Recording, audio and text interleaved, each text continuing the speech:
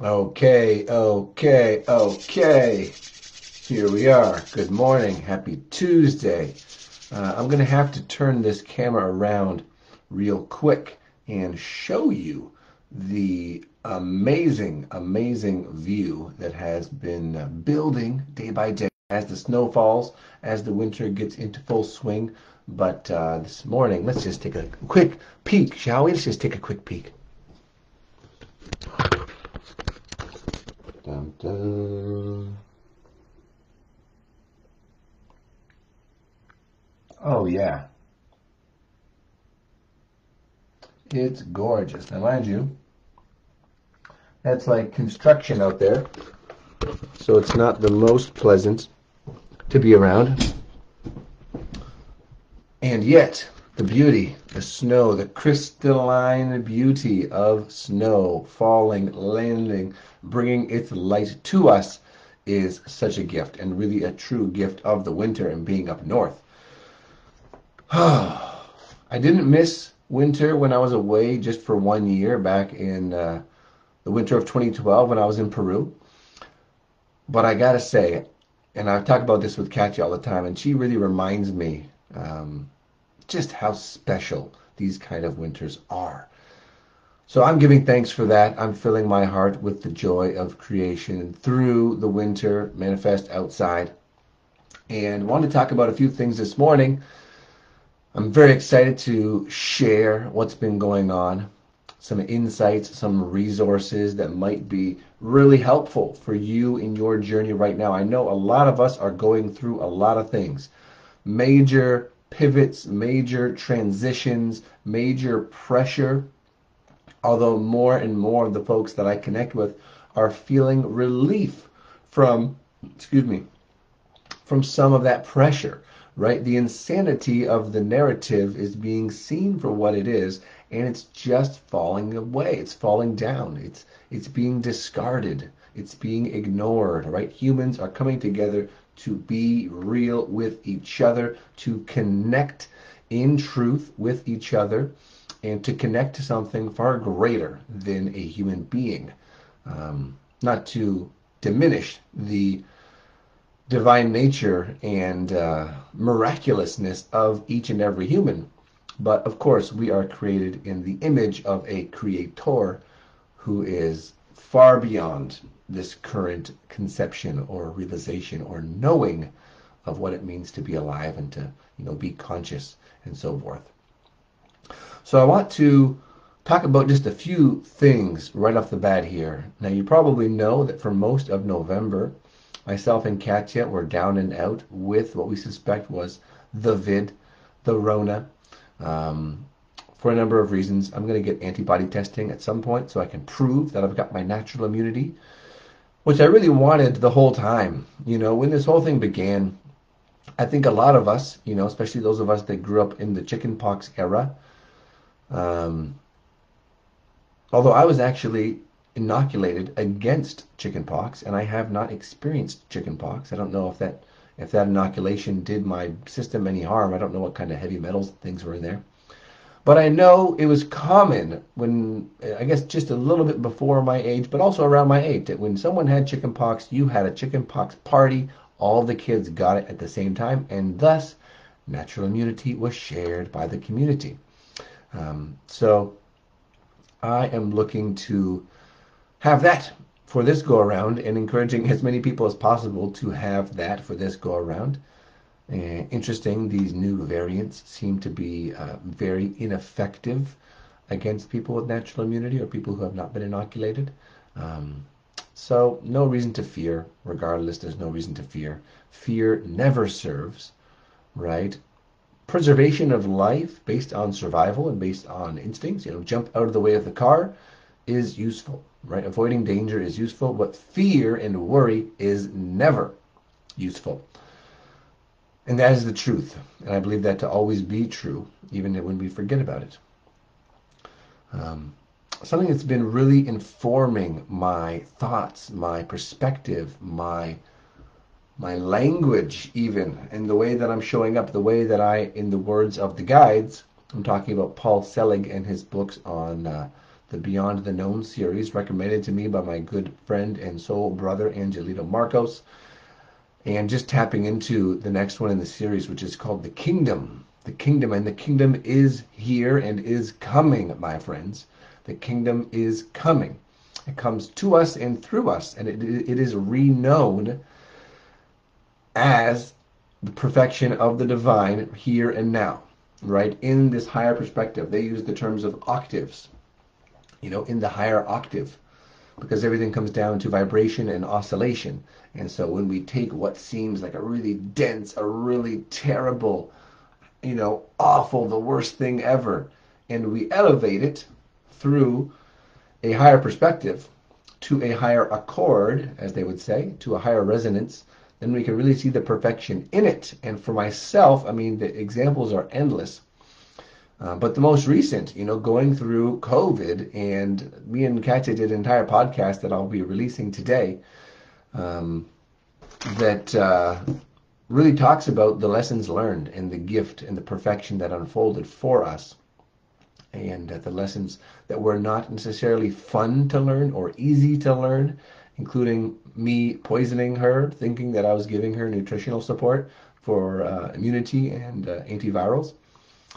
She's fine now. She's recovering. She's very strong in her constitution and in her body, and so she's regenerating and bouncing back just like I am and have. But then I was doing that. I was actually giving her something which was good for me and which was good for maybe certain people at certain times, but which was not good for her in her specific state. And thus the lesson of personalization was realized once again, right? Because if I go around and give cookie cutter solutions to people without knowing what's going on at a deeper level, and without knowing what their body actually is ready for and desiring in its own way, because it has its own consciousness, its own awareness, then the doors open for mistakes to happen or for guesses to miss the mark and to cause issues, right? And this is the paradigm we want to move away from. We want to move away from spray and pray, guess, and correct, to a more partnered, a more cooperative, a more co-creative journey of tuning into what does your body, what does your mind, what does your being need? What is it calling for right in this moment? And that's likely not going to be the exact thing that somebody else's body is calling for, even if they seem to be suffering from the same thing. So stay tuned, because that podcast is quite fascinating and quite, it should be a really enjoyable, educational, mind-expanding adventure. So I'll be posting that here later, so stay tuned for that. And if somehow it doesn't show up, then perhaps send me a message or comment on this, because something's gone wrong. Something's gone terribly wrong. The other pieces that I want to bring up, number one is chi. Are you tending to your chi?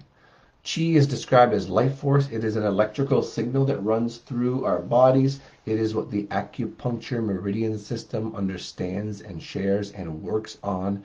It's electrical, right? It's an electrical system. It's why when you rub your hands, or you rub your fingernails, or you clap your hands, or you do something, you pound on your body in some way, even doing breath work, you feel the electricity. You feel the vibration. It's like the Force in Star Wars. This shit is real. We are Jedis in training. We are masters and magicians in training. And the earth is our training grounds, is our playfield. And so chi is very real. Although, some Western medical scientific materialists may try and dismiss that fact. But it's self-evident. It's obvious, and it's been studied for thousands of years. Now, Qigong, which is a practice of cultivating your qi, moving your qi around your body, it is a very simple and easy, in most cases, at least the basic stuff, practice that is so effective and so to the point.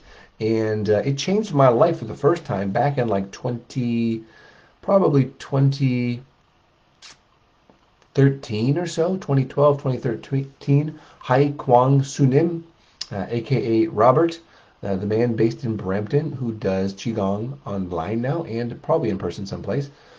But he always focused on bad stress out kind of Qi. So relaxation, not the intense martial arts forms, but the relaxation form. Get the stress out of your body, relax your body, soften your body, because chi flows in a soft body. Who'd have thought? I grew up on P90X infomercials and idolizing, Arnold Schwarzenegger and all these bodybuilders and action heroes who have these big, massive, strong, hard bodies. And if you're not careful in the pursuit of bodybuilding, you will put so much tension into your system that your chi will get bunged up. Your chi will not be flowing. This is why Shaolin monks and different martial artists, they're very lean. They're very like sinewy, like a Bruce Lee, which is more of my body type anyways. They're very lean. They're very agile, and they have this strength and resilience and capacity that people far bigger than them do not have, because it's not about the bulk muscle. It's about the energy system that is animating this vessel, right? Of course, you want to tone and train your muscles and condition your body, condition your bones. Those things are all good and well. But if you're only doing that, then you're missing the point. And so this is an invitation. I'm going to drop a comment down below here of a practice that I came across on YouTube, which is so easy to follow, which is so plain and simple, and which will get things moving, flowing in your life. You can even start doing it right now as you watch this or listen to this. And on the first piece is just to bounce, right? It's literally bending your knees and just having emotion coming from your knees and bouncing. That's it. And you just do that, right? You could do that for 5 minutes and your system would thank you immensely for the gift that you've given it. And you'll feel the difference. That's what I want to get across here. You're going to feel the difference. This is not about some airy-fairy, ethereal thing that makes no sense and you hear hippies talk about. No, this is like hard, traditional science, proven, studied, worked on. This is what's been behind the systems of medicine that have kept people well and, cultures well. I'm talking about the Chinese in this case. But that have, they haven't needed the treatments for chronic disease that we currently need, because they cultivated a strength and a resilience and a flow in their most vital energy, their chi, their life force, and that kept them doing well, right? And the same is true for you. And not only this, right, because the body is one thing, and taking care of the body, energizing the body is definitely important. But the calming effect on the mind is probably more important, particularly these days where there's information overload. I don't know about you, but I have so many sources that I can go to for the latest news, the latest developments, the latest this and that, and podcast, and oh my Lord, it's too much.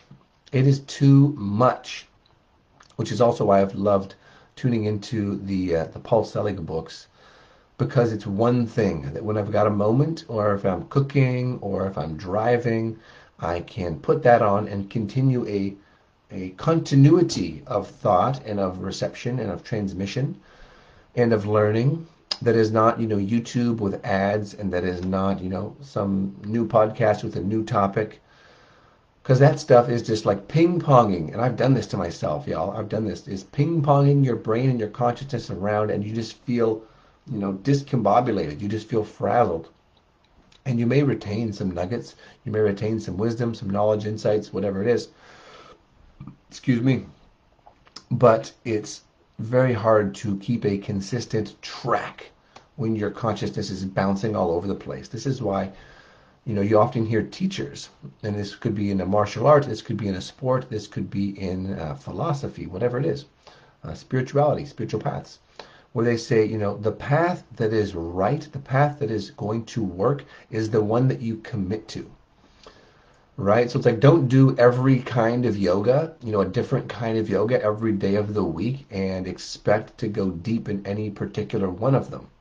Right? Or expect to receive the full benefit of any particular one of them, right? You want to go deep within something, get the essence of it, get some level of awareness or mastery even around it, and then take that onto the next thing, right? Integrate that with the next thing, whether it's a movement practice, whether you're taking your yoga and now you're going to do animal flow, right? Or then you're going to do weightlifting, or then you're going to do gymnastic training. You want to have a foundation, a solid foundation in these things before you just jump around between them and stay on the surface and stay on the shallow and never get to the benefit which lies down below. Now, this is also true on the spiritual sense. This is something that I will be talking more and more about because it lights me up and because it is really a massive part of my mission here on this earth, is to share from a more spiritual place, from a more timeless place, from a more ultimate place, pointing us towards a more ultimate place that is beyond, these bodies and this mind and my preferences and my ego and the things that I want to see happen and my accomplishments and my failures and all the me, selfish, really nonsense to a certain degree. I mean, we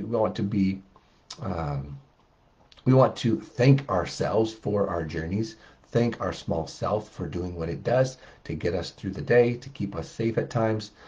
And of course, we're learning from the entire thing. It's informing our experience as we mature and ascend to a higher level of realization and knowing of ourselves and knowing of truth through our experience and through ourselves. And this to me, and I mean, for a little bit of background, I was raised in the church. I was raised at a Baptist church growing up. Not like the ones you see on TV necessarily, but there was a lot of singing and praying and some very soulful moments, at least soulful individuals, right? Typically, those brothers and sisters of a darker complexion are the most soulful in the congregation. And I really appreciate that. I really admire that. And I really love, actually, to see people losing their shit in ecstasy and in prayer and in rejoicing, because that, I think, is what we are called to do. If it is true that that wants to move through our bodies, then, being all reserved like us white folks tend to be in the pew, singing monotone, that stuff needs to go, because that stuff is dead, right? You're dead if you're in that place. You need to feel it. You need to know the emotionality, the tonality, the intensity of that energy moving through your body, right? In a biodynamic kind of sense. That is how you know you're alive. And that's how you know the Holy Spirit, if you want to call it that, moves through you, right? And so this idea of Christ, the figure of Christ, the example of perfect love, perfect understanding, giving up our own selfish needs and desires to serve something greater, which I believe is what we were called to do, have been called to do. And then, of course, the church and the religious institutions have corrupted and manipulated and used these things and these figures for control, mostly because the Roman Empire, which was based on pagan influences, which are not, good or bad necessarily. You can work with the elements, you can work with these things. But I think there's a higher truth we're being called to, right? Instead of like manipulating stuff in a magician kind of witchy way, which again, I got friends that are into this. I was very interested in this stuff for a long time. But instead of doing that, I think we are called to simply know ourselves as creators and detach from our own selfish desires and show up in service, right? So it's not about let me manipulate this thing or cast this spell or do this ritual to create this outcome, because that's all from a lower place. That's all from a self-serving, more ego-identified place, typically. But so the call of Christ, the call of these books and the Spirit of Christ is, I think, is what's speaking through the guides, right? It is that Christ consciousness. It is that perfect awareness, that perfect love and knowingness that is here to teach and instruct and shepherd us as students to reunite with it, right? That's the whole point. And so, not only these books, but then physically going to a church and praying together and giving thanks for the beauty of the world that is around us. Giving thanks for the opportunities to learn and grow, giving thanks for the sickness which informs and upgrades my body, upgrades my immune system, reminds me of how amazing it is that I have a body that works, that I have hands that work, that I can cook food, that I can go for a walk, that I can taste food, right? That I can have the energy to work out, that I can have the energy to want to build something, to want to contribute, to want to serve somebody else. When you're sick, you can't do those things, right? And so the gift of sickness comes into the body, comes into our experience. Not only does it up level our virome or our microbiome and inform us of new threats and new things so we can create harmony once again, but it shows us just how amazing and how miraculous each day and each opportunity is to show up and to serve and to contribute to the goodness and to the expansion and to the vitality of another. And that, for me, friends, is and continues to be the most fulfilling thing, right? The most, when the small me is out of the way, and there's a sense of flow and connectedness, heart to heart, soul to soul connectedness, and truth being presented, being revealed, and insight and energy and awareness and motivation welling up from within me. Sometimes to overwhelm me, right? To overwhelm me with emotions and tears and at the beauty of it all, at the perfection of it all. And for a long time, I wouldn't allow myself to feel that, right? But I've learned that I need to feel that if I want to be alive, right? And so however this is landing in your world, in your life, in your heart, in your mind at this time, I hope it is supporting you. I hope it is reminding you of the child of God, of the creator self that you are, of the ocean in a drop, as they say, as the manifestation of perfection through you, through your body, through your mind, through your heart, through your soul. I hope that's reminding you of that and that you can claim this in your experience here and now. And I would like to offer a few of the words from, again, these are the books, the Paul Selig books. There's many of them, but I'm talking more about alchemy, realization, alchemy, and the kingdom. These are the Beyond the Known series. I highly recommend the Audible version of these books because it is profound and it is very simple. And so if you want to repeat these words, you are free and encouraged to do so. And that is, I know who I am in truth. These are claims. These are incantations. These are statements of claiming and statements of exerting or owning, rather, your creator authority. And so we say, I know who I am in truth, who I am, the capital I am in truth. I know what I am in truth.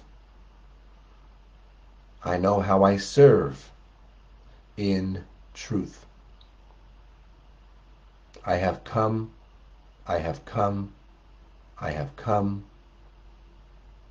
I am free. I am free. I am free. And let that resonate in your cells, in your being. Perhaps go for a walk outside, perhaps hug a tree, perhaps do something to stay connected. Cherish that feeling of connection. Connection is why we're here. Connection is why we're here. And it is always waiting for us. It is always reaching out to form a bridge to us, no matter where we are. We could be in the deepest pits of despair, or we can be at the highest heights of joy, or anywhere in between. And there is always a divine bridge ready to be created. So, I think that's all I wanted to express today.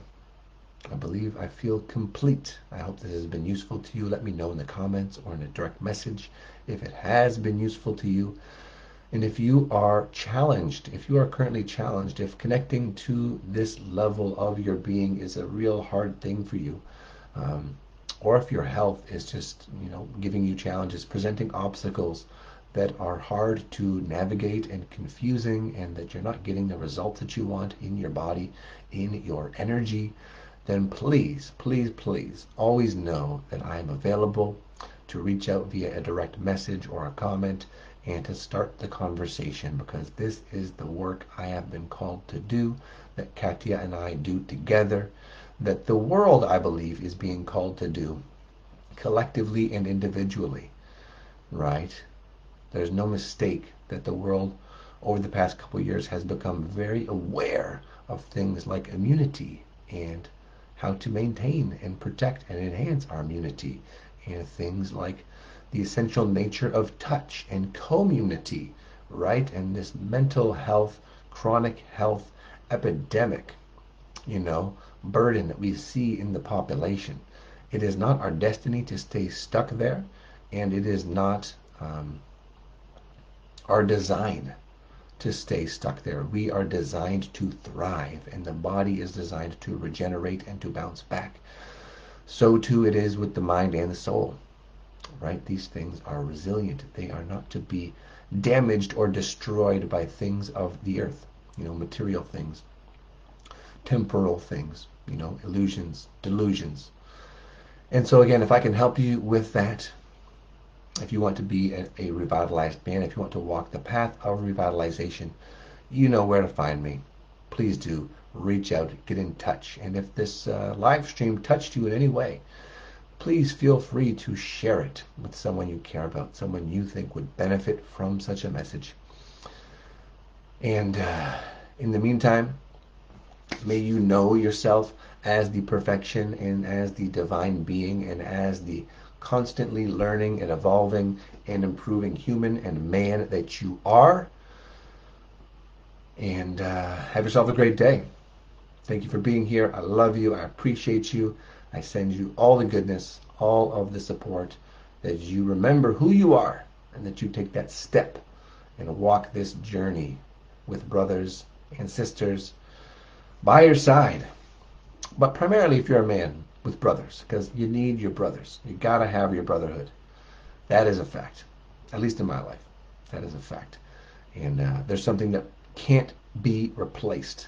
You cannot substitute brotherhood for something else if you are a man. If you are walking towards a higher version, a more noble and righteous version, an embodied and vital, strong version of yourself. So that's what we do. That's why I'm here. Thank you, thank you, thank you. Much love. Be well. And share this message to those you think need it. And together we shall rise. Much love, y'all.